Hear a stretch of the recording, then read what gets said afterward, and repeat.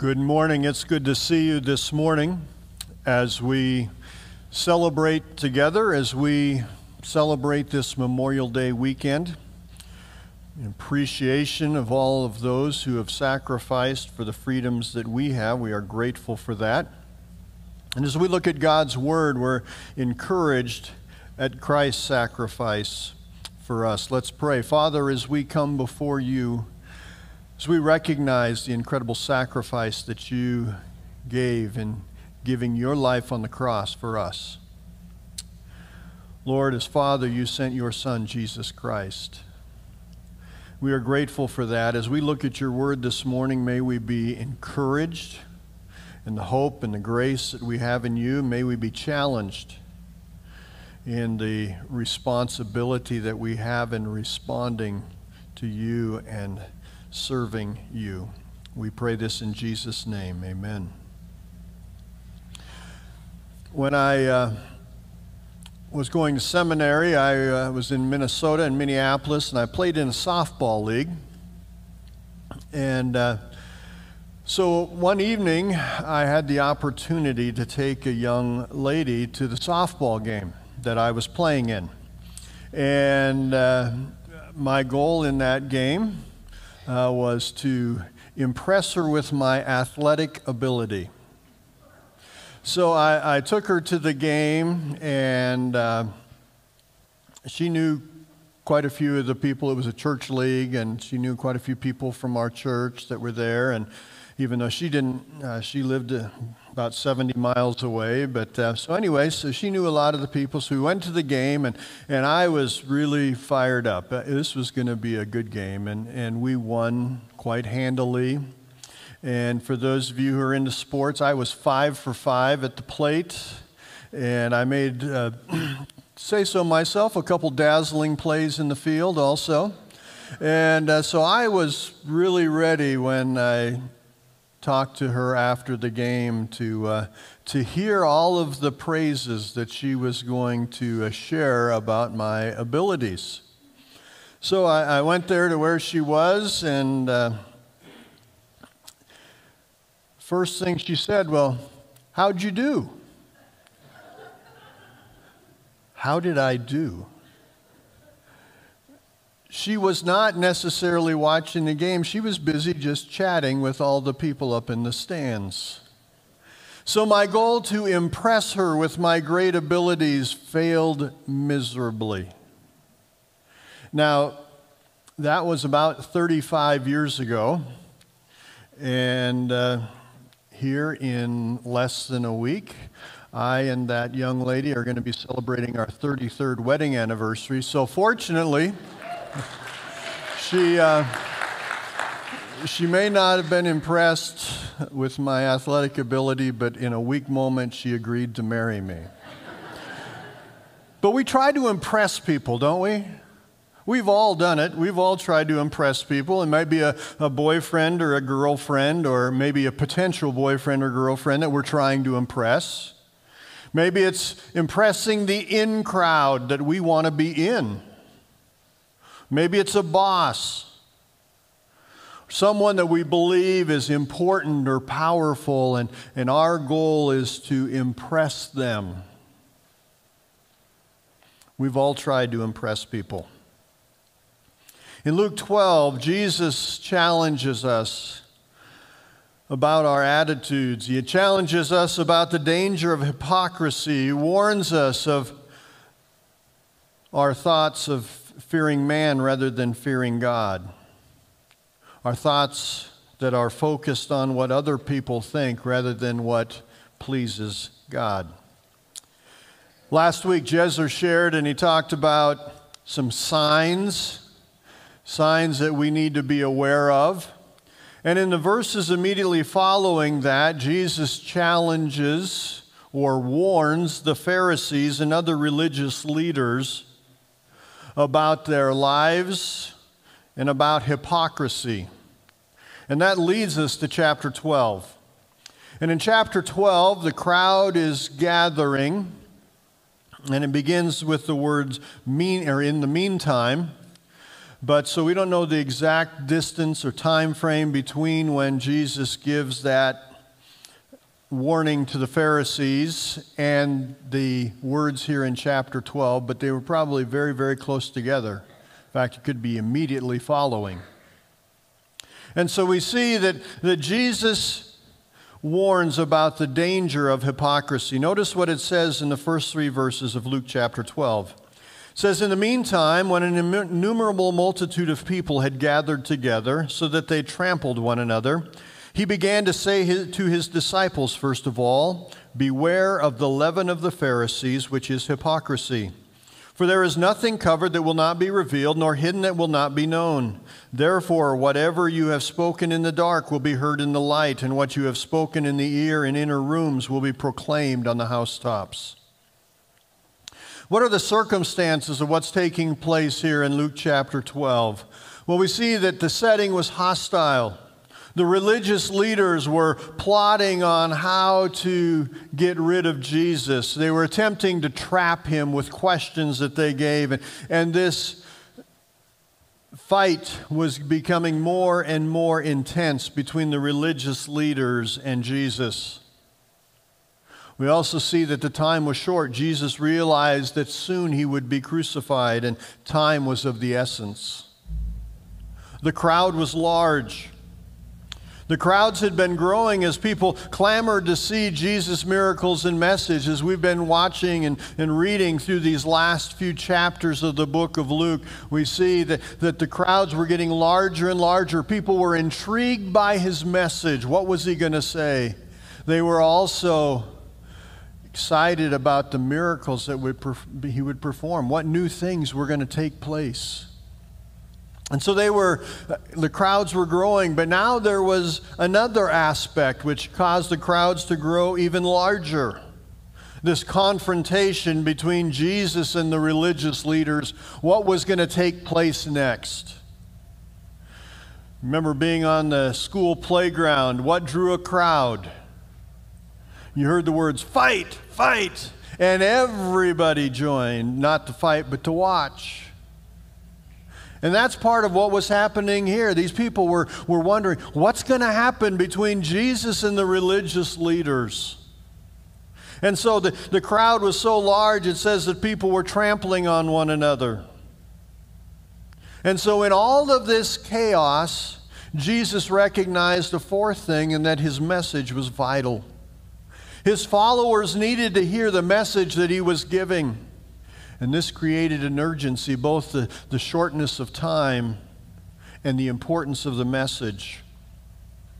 And while there were gigantic crowds, some were his opponents, some were just interested bystanders, he focuses his message here in these first verses of chapter 12 to his followers, his disciples and others who were following him.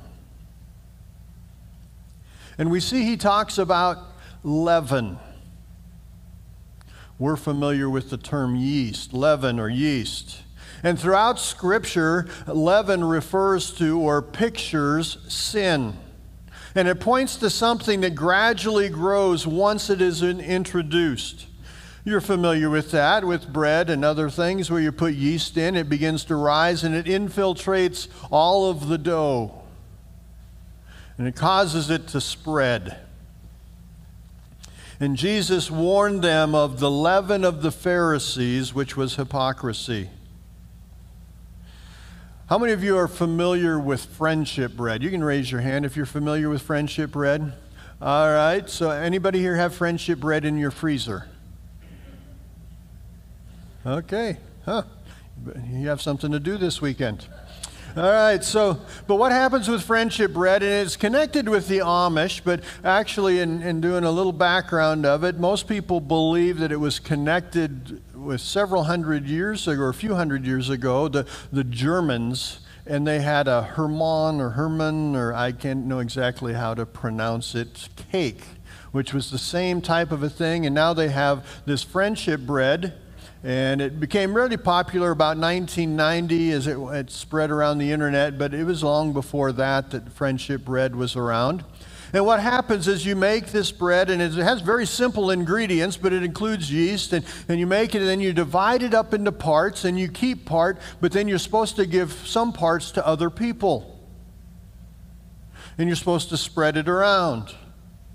And you can keep it in your refrigerator. It takes a period of several days, I think up to 10 days to actually do it. But you can store it there, or you can store it in your freezer for obviously much longer periods of time. And they say that this friendship bread is even passed from generation to generation in families. And one of the ways that it became very popular is people would go on a trip, and as they would have friends they would meet, they would share it with them. They were sharing it, but the key was that yeast that would just continue to infiltrate and cause those different portions of the bread, and as you made it and then made more and more, it would continue to expand. And that's sort of what this was in a very negative way, the leaven of the Pharisees. And Jesus warned against this permeating influence of the Pharisees. What they did was spreading around this permeating influence. 1 Corinthians chapter 15 and verse 33 says, "Do not be deceived, evil company corrupts good habits."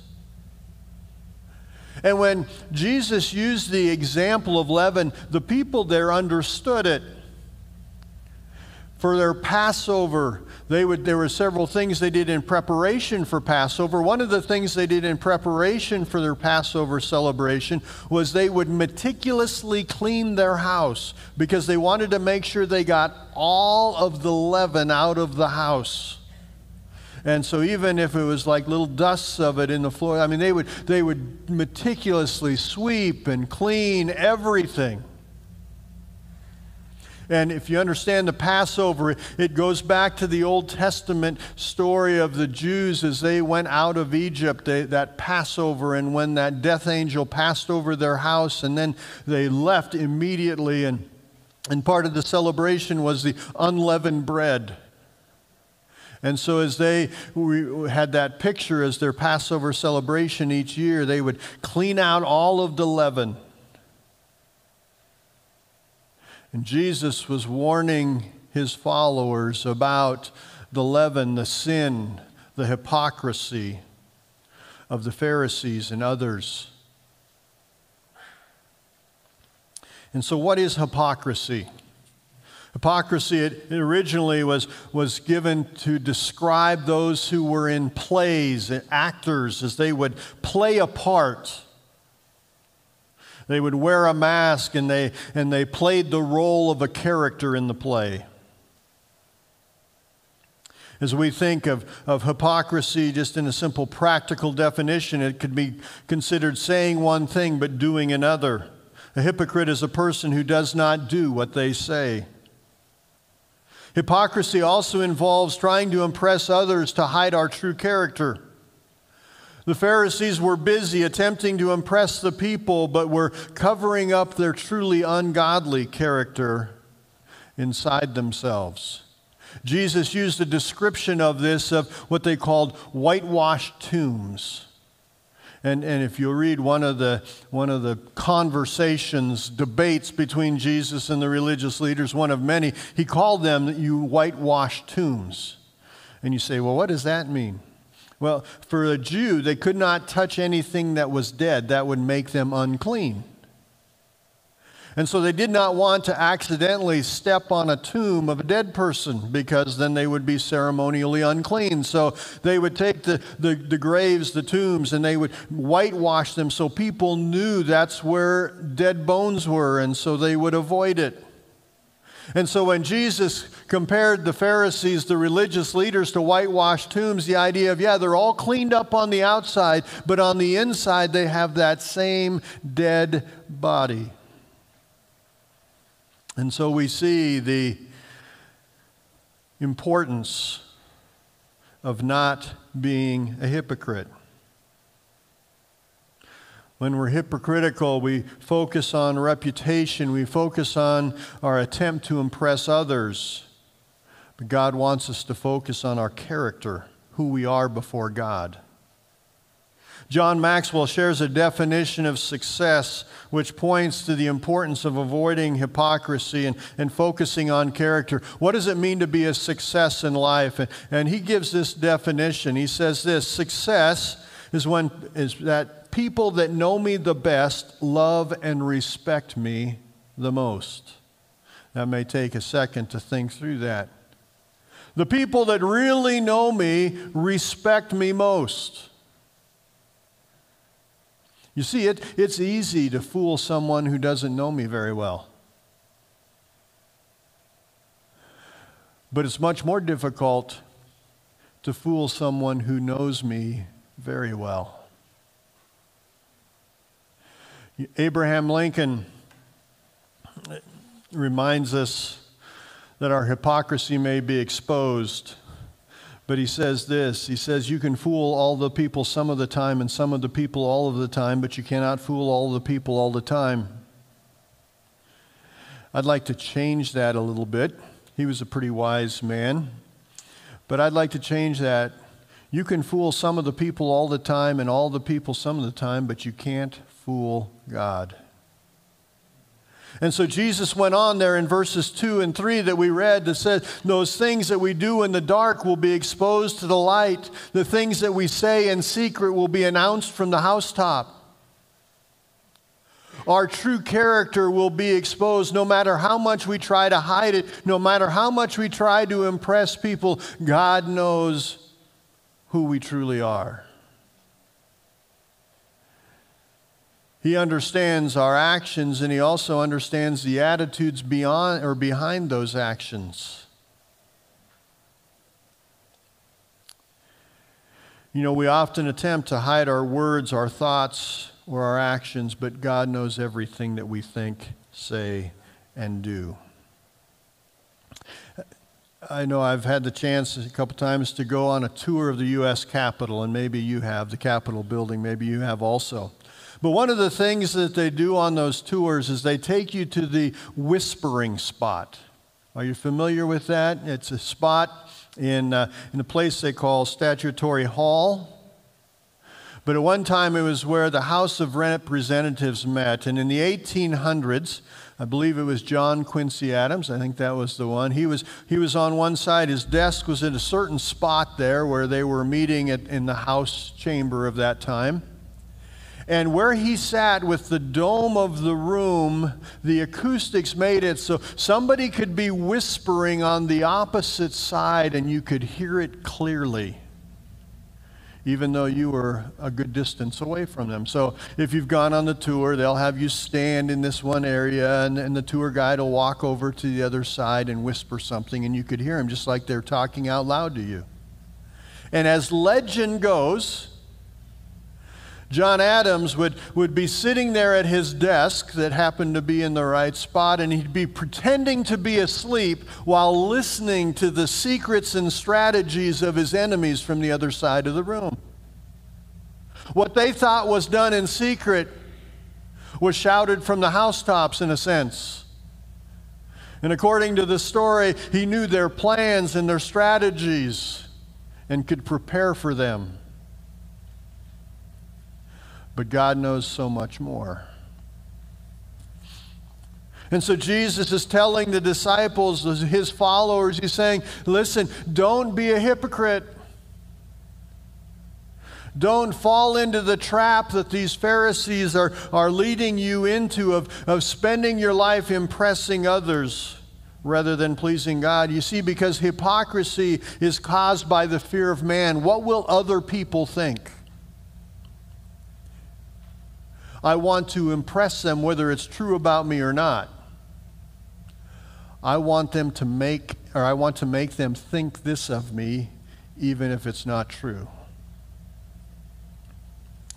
And so we see that hypocrisy being caused by the fear of man, we're more concerned about what other people think than what God thinks. And so then Jesus said, don't get caught up in the trap of hypocrisy, but rather fear God, not man. Verses 4 through 7 says, and I say to you, Jesus still speaking, my friends, do not be afraid of those who kill the body and after that have no more that they can do. But I will show you whom you should fear. Fear him who after he is killed has power to cast into hell. Yes, I say to you, fear him.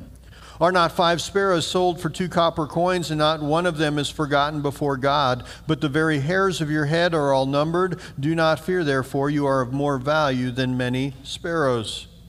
Now, in those 4 verses, the words fear or afraid are used 5 times. And Jesus reminds us of whom we should fear. Don't fear people, instead, fear God. Our goal in life should not be to impress others, but it should be to honor God. As we celebrate Memorial Day and a reminder of so many people who have sacrificed, many even sacrificing their lives for the freedoms we have, there's so many heroic stories. One took place in the Battle of Okinawa in World War II. A man named Desmond Doss. And actually a lot has been written about him, even to the point where a movie was made about his story called Hacksaw Ridge.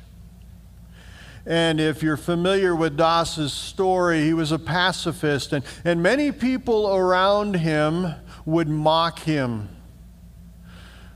They considered him a sissy, afraid, all these different terms that I'm sure that they used. But while he wouldn't bear arms, he still ended up in the military, and he was there in Okinawa.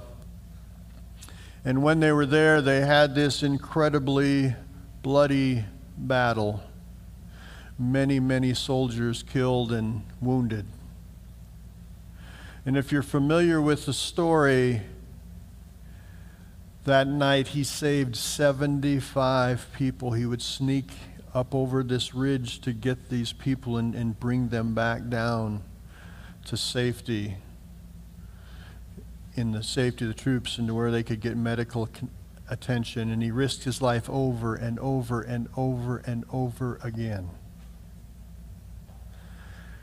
And what was he concerned about? Was he concerned about what other people thought? No, one of the incredible characteristics of his life was his strong faith. He wanted to please God and help others rather than simply impress people. And he would step out and do things that when you look at, you would say, that's crazy, but he did it because he desired to honor God in the way that he lived and help others with the life that he was given. And here we see Jesus pointed out that anything man can do to us is only temporal. You read verse 4 and says, don't worry about the person that can only kill you.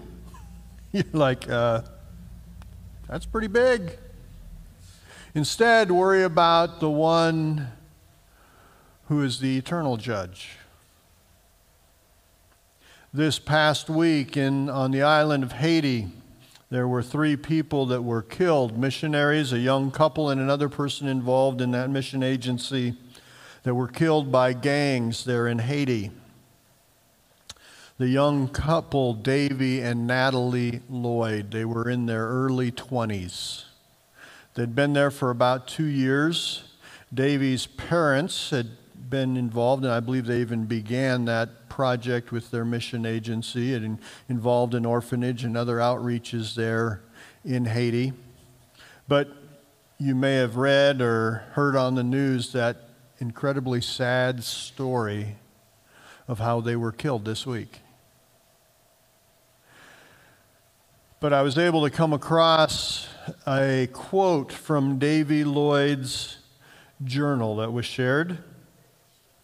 And now people would listen or hear their story and say how sad. They're in their early 20s, had been married for about 2 years or even a little less. It was 2022 that they were married. I don't know what time of the year, but somewhere right around 2 years that they'd been married. What a waste. Had so much they could do, but yet some people would say even why. Now we're sitting here, we understand why, because they wanted to represent Jesus Christ. But listen to what Davy had written in a journal entry. He said this, he said, "I want to live intentionally in light of eternity." What a powerful statement. You see, he got Luke chapter 12, verses 4 and 5. Don't worry about the people that can just kill your body. Worry about the one who controls eternity. And that's what they were focused on. Pleasing the one who is in control of it all. Reminds me of the quote, and you have a good chance you're familiar with this quote of Jim Elliot, who was one of 5 that was killed by the Auca Indians attempting to bring the gospel to that tribe of Indians in South America. And they were all killed, all 5 of them. But Jim Elliot, before he died, had written this: "He is no fool who gives what he cannot keep to gain what he cannot lose." So Jesus is telling his followers, he's saying, listen, I know there's going to be some hard times, but consider what is most important and recognize that these temporal things, these things that take place in our life, are minuscule in comparison to eternity.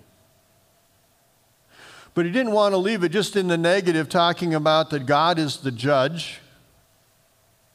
But he also wanted to remind them of God's love and mercy. And he goes on in verses 6 and 7, says, do what affects that person or God who is the judge for eternity. And then in verses 6 and 7, he talks about the sparrow. And he reminds us that we can trust God because he cares for us.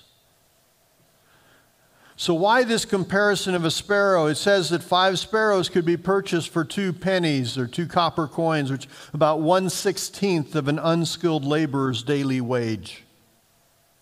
And so these sparrows were considered of very, very little value.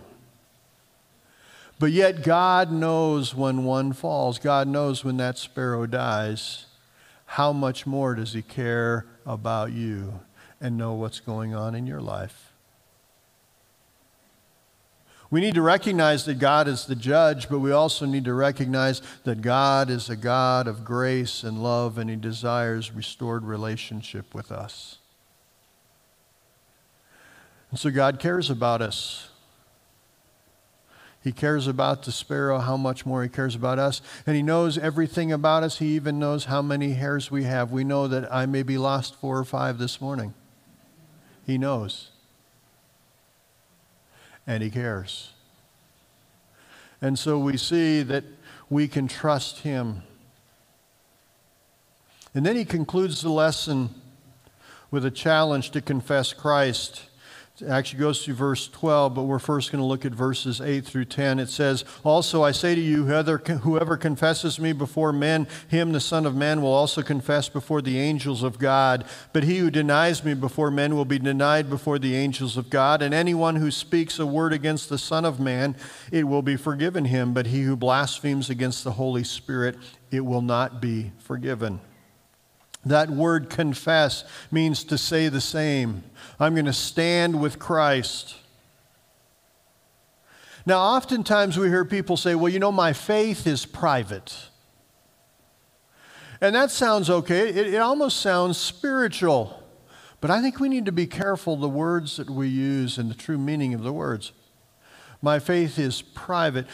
I would like, and I think it's important, I should say it's so important, it's vital that we change that. My faith may be personal. It's between me and God. But God does not want my faith to be private. Notice what the Apostle Paul says in Romans 1:16. It says, "For I am not ashamed of the gospel of Christ, for it is the power of God to salvation for everyone who believes, for the Jew first and also for the Greek." Yes, our faith is personal. It's a relationship between me and my Savior, between God and myself.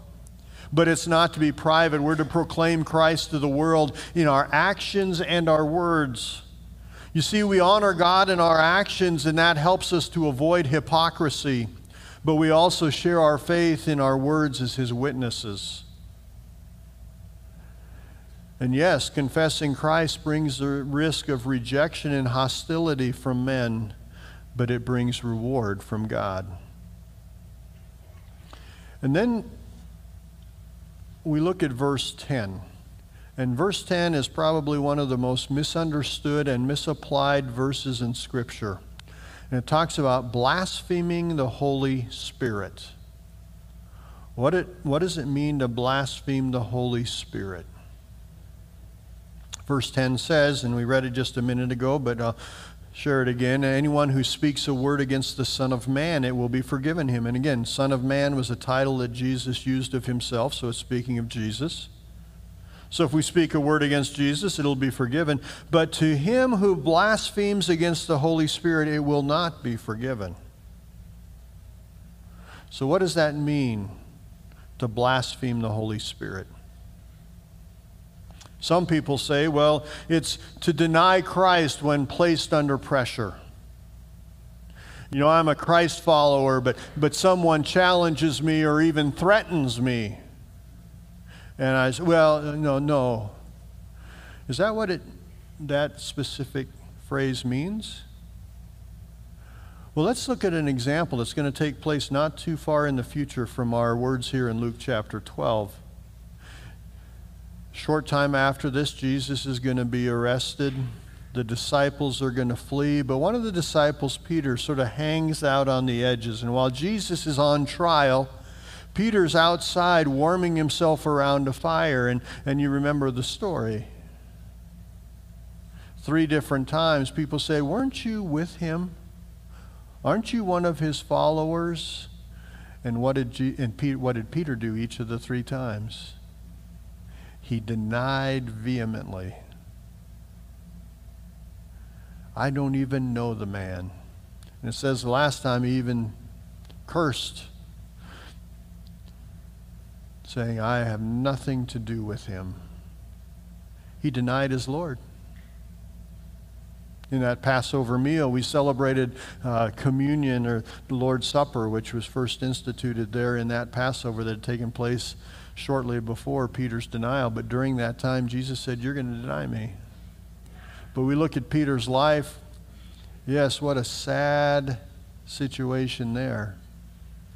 But yet we see later on, Peter is willing to stand for the faith no matter the persecution, and he's eventually martyred for following Christ. So it's not speaking of that, even though we don't want to deny Jesus. But blasphemy of the Holy Spirit is to reject the testimony that Jesus is Lord. Notice what it says in John 15:26. It says, but when the Helper, and that's a title for the Holy Spirit, but when the Helper, or Holy Spirit, comes, whom I shall send, Jesus is speaking, whom I shall send to you from the Father, the Spirit of truth, who proceeds from the Father, he will testify of me. One of the responsibilities of the Holy Spirit is to bear witness or to testify of who Jesus Christ is. The foundation for our salvation is that Jesus Christ is the Son of God, that perfect sacrifice for our sins. And the Holy Spirit bears witness of that. So we blaspheme the Holy Spirit when we reject that testimony. We reject ultimately Jesus Christ and his sacrifice for our sins, the conviction and prompting of the Holy Spirit to put our faith and trust in Christ. John 3:36 says, he who believes in the Son has everlasting life, and he who does not believe the Son shall not see life, but the wrath of God abides on him. That's the consequence of rejecting the Holy Spirit. We're saying, God, I don't want or need you. And I'm rejecting that testimony, that prompting of the Holy Spirit to put my faith in Jesus Christ. A couple weeks ago, we had a lady who called the church, and she was very concerned that she had blasphemed the Holy Spirit. So as we talked on the phone for a while, there's some really hard things she was going through. But I was able to encourage her in this. Her concern about blaspheming the Holy Spirit pointed to the fact that she had not blasphemed the Holy Spirit. Now, there were some things that she needed to work on, and we prayed for her to have strength and guidance to follow Christ, to obey Him. But she hadn't blasphemed the Holy Spirit. She cared, and although she was struggling, she had a concern about a right relationship with God. And then we see the last two verses here in Luke 12, this passage. It says, "Now when they bring you to the synagogues," verses 11 and 12, "when they bring you to the synagogues and magistrates and authorities, but do not worry about how or what you should answer or what you should say, for the Holy Spirit will teach you in that very hour what you ought to say." Now, what is that not saying? That's not saying if you speak a message or teach a class, you don't have to prepare because God's just going to tell you what to say. That's not what it's saying. It says that we need to be prepared to defend our faith. We need to study God's Word. We need to take the importance of sharing God's Word. We need to take it very seriously. Some of you say, well, maybe you used that this morning, John. It seems like you're just sort of shooting from the hip. No, I actually did prepare. But what's it saying? It's saying when we are being challenged, when we are being persecuted, we can be confident that God is with us and He will guide us. There's many examples in Scripture. But we can recognize that when we're persecuted, God will be our defense and God will give us the words to say. I'd like to share just two examples of many. In Acts chapter 4, the Apostle Peter stood before the Sanhedrin. Peter and John were being arrested. They were going to be thrown in prison and facing a lot of persecution and adversity. And notice how Peter's response begins. It says, "And Peter, filled with the Holy Spirit," and then it shares his response to the Sanhedrin, to these judges, these religious leaders. In Acts chapter 13, Paul was on a missionary journey with Barnabas, and he was challenged by a sorcerer named Elymas. And Elymas and others had been causing the town to be stirred up and to oppose Paul and Barnabas and to oppose their message. And you'll never guess how Paul's response started. "And Paul, filled with the Holy Spirit." Peter and Paul could trust that God would walk with them and give them wisdom and guidance as they faced those difficult times. And Jesus wanted to remind His followers, and He knew that soon He would not be with them. In a short period of time, He was going to be arrested and then crucified and rise again, and then eventually, 40 days later, go up to heaven. But He wanted to remind them of His faithfulness, that they could trust in Him. And so we see this message for His followers. Don't be a hypocrite. Strive to live out what you say, what you believe. Why don't we need to worry about impressing others and the tendency to hypocrisy? Because our goal is to fear God, not man, to please Him.